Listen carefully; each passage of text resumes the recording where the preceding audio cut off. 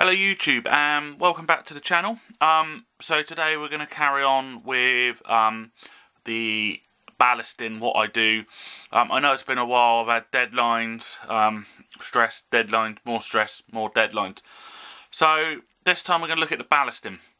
So you just need a few tools. This is how I do it. I do it slightly different. You can use one of the tools, the ballast layer, but I find it more therapeutic if I actually lay the ballast.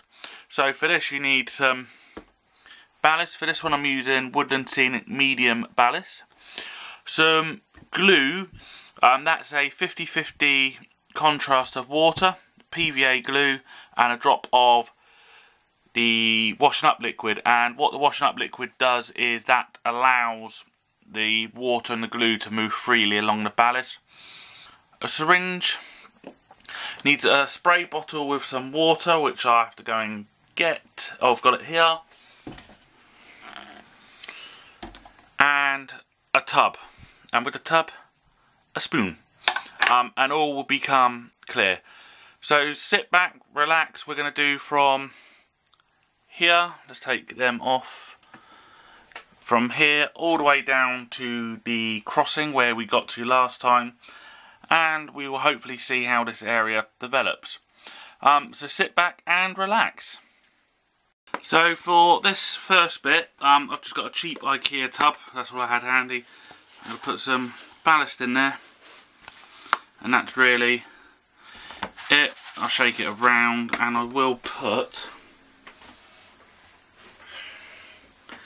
a spoonful of just sort of other sort of fine turf in, and then mix it up in the oven for 30 minutes. Welcome to a cookery show. Okay, so that's really it. Oh, the other thing you will need is a paintbrush. So we'll just zoom in there,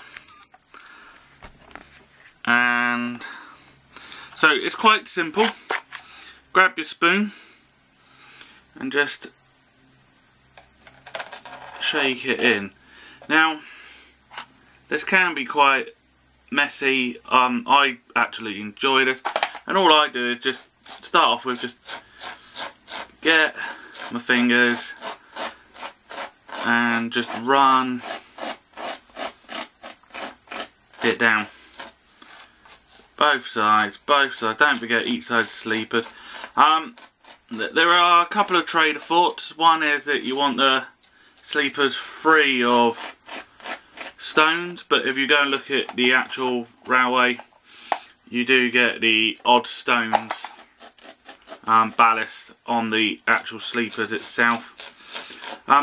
It's down to individual taste. It's whatever you want to use personally, and then that's really what you do. So we can see there, people use brush, it's entirely up to you. So we'll carry on this section and we will see what it looks like when we get down to the points and demonstrate what happens with the points.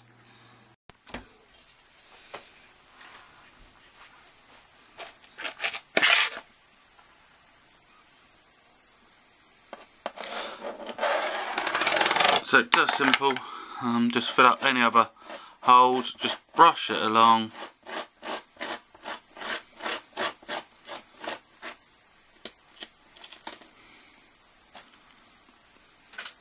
And yeah, it's just as simple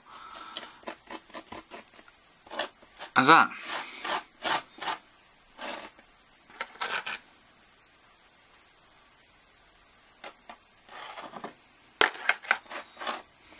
A lot of people make a big deal out of ballasting.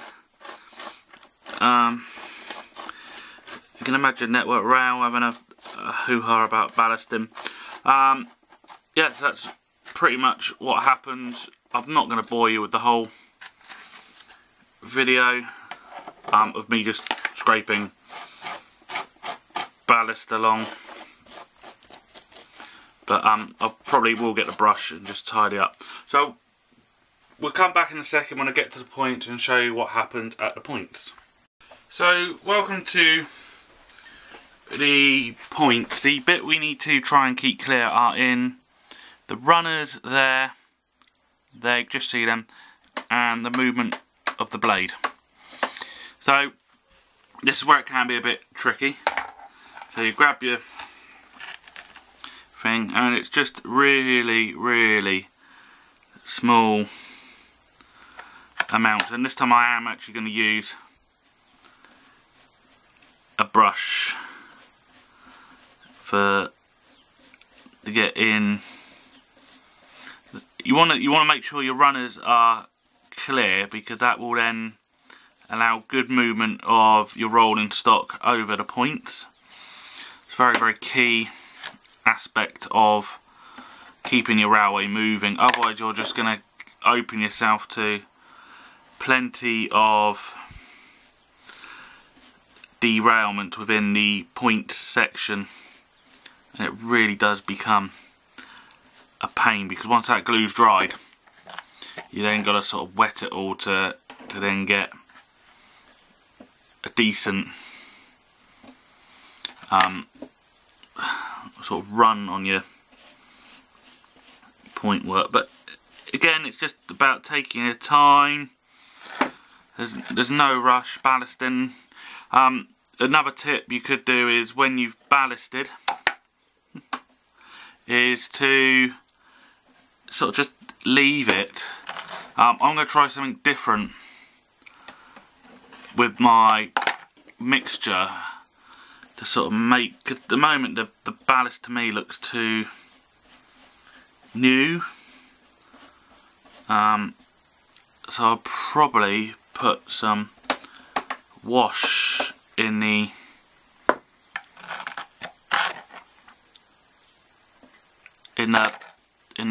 solution when I come to gluing down the, or I could just spray it with sleeper grime all the way down. But that's really how I overcome the problem of the points. So make sure you get your in there. That's all clear. I'm happy with that. So I'll just show you in detail where. Excuse that. So if we look in there, so we've still got a bit of a,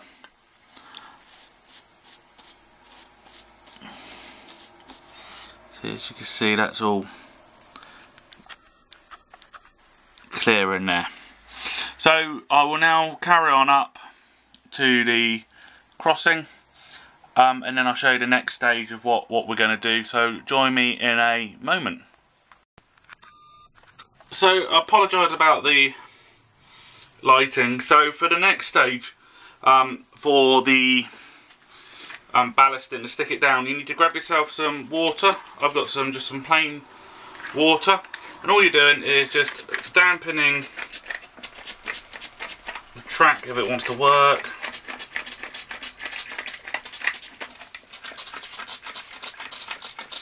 Dampen the track down.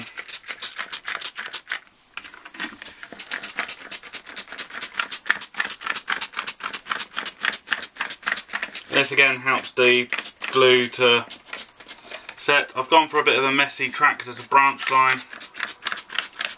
Okay, so that's that bit done. So for this section, I found my ballaster. We're going to see how well it works. So, nice simple. Is move my brush out of the blooming way. Is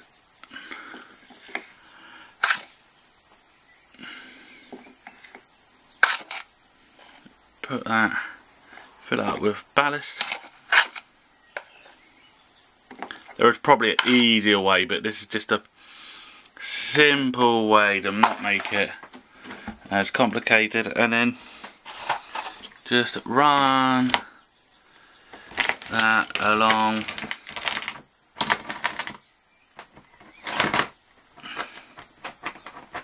there, caught on the end of the platform, but that's fine.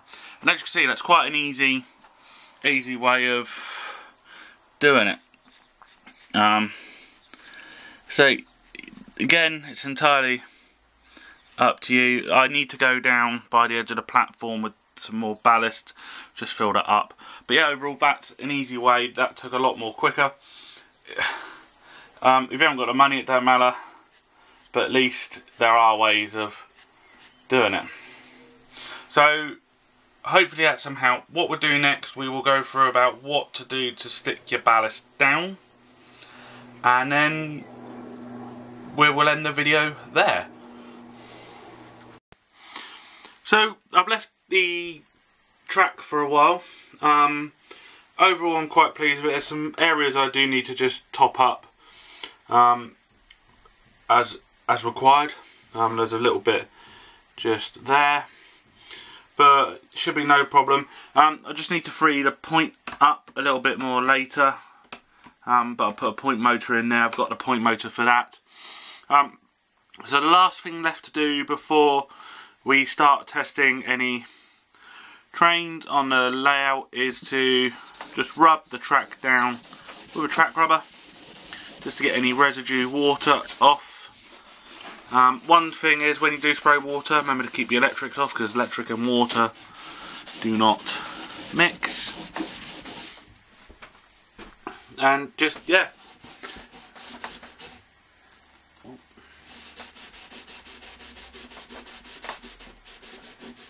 And that's it. That's what you do. So that, what we'll do in a second, we'll just run a loco up and back just to make sure that it's still working fine, and that will conclude this part of this mini series. The next part will be how I will then weather the ballast down and anything else I need to do. But also we'll make a start on the rest of this section of the layout.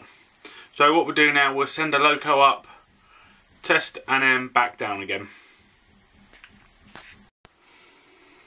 So here's my glue I've had made up for a while. Probably that much that I've get. So all you do is get your syringe, the tip, unpop it first. That way when you go to draw up, it's a lot easier. Trust me, I do this for my day job in the ambulance service. There we go. So ballast, glue in there, move that out of the way for a second, and it's just simple, all the way along, let it soak in, and then down the edge.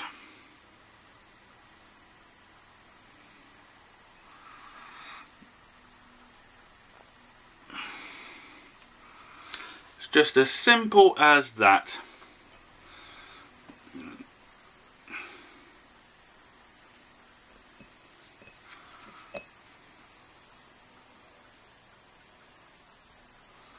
And that will work its way in over time, and yeah, will set nicely.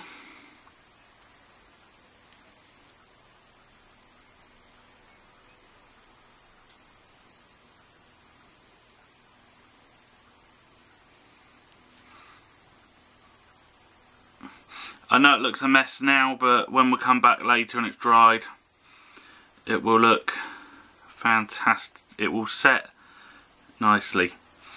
Cool. So what I'll do the rest, and then we'll come back when this is all dried in, and finish the video there. So I'll just send in just a class 47 up, 47815 in rail operations group. So as you can see, now running over the area fine. Happy with that. So we will send it back to the depot. So this will now conclude this episode. Thank you for watching, hope it's some help, and look forward to doing the next video soon. Thank you for watching. Remember to like, comment and subscribe. So for now, goodbye.